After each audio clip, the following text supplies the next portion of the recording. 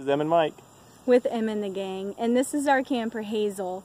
We are in Wake Forest, North Carolina, and welcome to the vlog.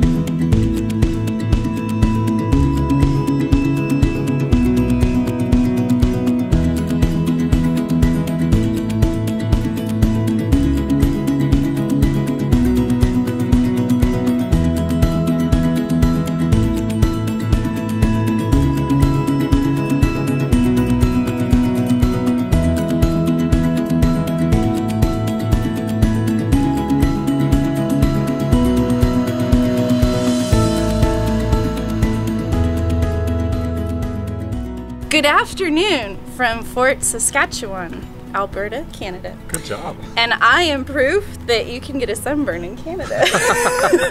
I am burnt to a crisp after yesterday.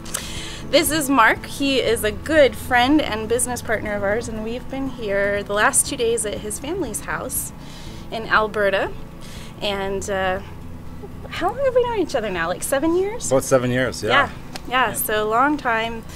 And it has been wonderful to just hang out with you guys and visit instead of it always being like rushed and at business stuff. And so we've had a wonderful time, and thank you so much. Thanks for coming. And first of all, I'm really impressed you got the name right. That's not everyone does that. Yeah, that's Fort awesome. Saskatchewan? There it is. It's a mouthful. Well, that's because we're people of the north. There you go. Yes. There you go. You're our type of tribe, so it's nice that you've been able to visit and get to know you. And yeah, I love your lifestyle, and I love having friendships with people from all over the world. So it's really neat, and I'm the blessed one. So thank you. Yeah, it's mutual. Yeah. So, well, thanks for having us, and it was a perfect parking spot, plenty of room in their driveway, and now it's time to get back on the road.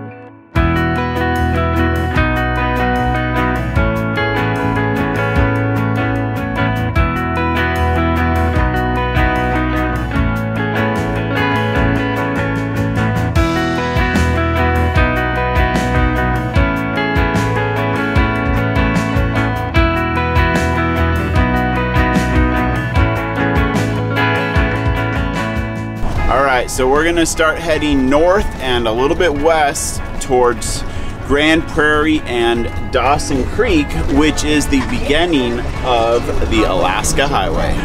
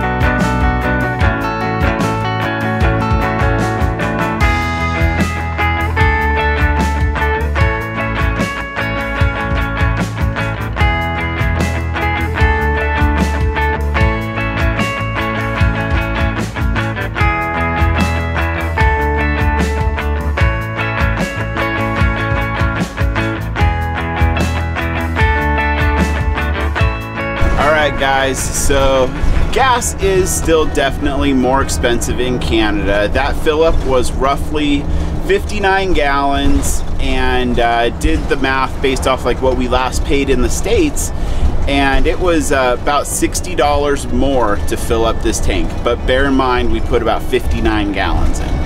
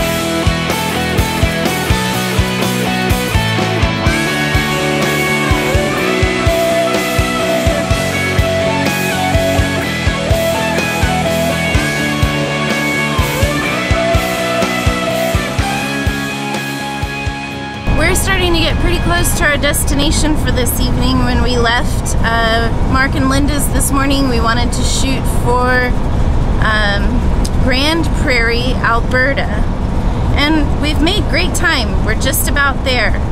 I thought that we would share a few things about traveling through Canada with you guys. This is really actually a great country to travel through. We've always enjoyed it. The friendly people and the beautiful scenery notwithstanding, it's also just convenient to travel through here. There's lots of rest stops, and I can't speak to whether or not it's okay to stay in them when you're in urban areas, but when you get farther north into the more rural parts of Canada, people pull off in them for the night. They have usually some amenities, like at the very least, they have trash cans that are bear proof, and some of them have bathrooms and things like that. So handy little places. The roads in general are very well cared for. Big, wide, 2-lane roads when you're down here in the more populated areas. And all throughout Canada, we've noticed that they have these really wide expanses on the side of each of the highways where you can see if there's wildlife coming up on you. So it's a handy little thing, especially up here. Not surprisingly, they do have Walmarts in this country, and I checked to see if we could use the Allstays app. People have actually posted for Canada in the Allstays app, and we've referenced it a couple of times already. There's a Walmart in Grand Prairie that we're shooting for, and it does allow overnight parking. So that's a handy little feature. Especially, it kind of depends on your approach to Canada. If you're kind of meandering your way up and taking your time, then RV parks are great, and you can really settle in for a couple nights. If you're kind of doing a bonsai drive like we tend to do, it's nice to have places that you don't end up paying money for just to sleep for a few hours. So we really like staying in the Walmart parking lots. We do a lot of the pull outs. We always do really enjoy staying at Liard Hot Springs. There are tons of them. Campgrounds and RV parks available. Really nice ones, well cared for, well kept, that you can enjoy. And so there's lots of options.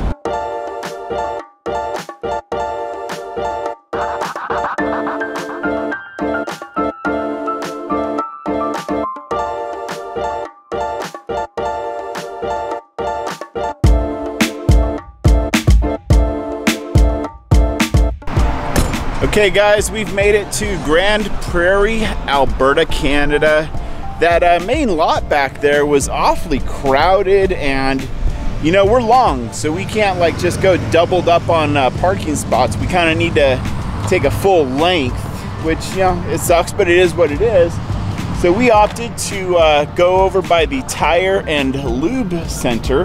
There was plenty of room over here, and this little spot is actually perfectly level. All right, thanks for riding with us today, and tomorrow we're gonna hit the Alaska Highway. So we'll see you then.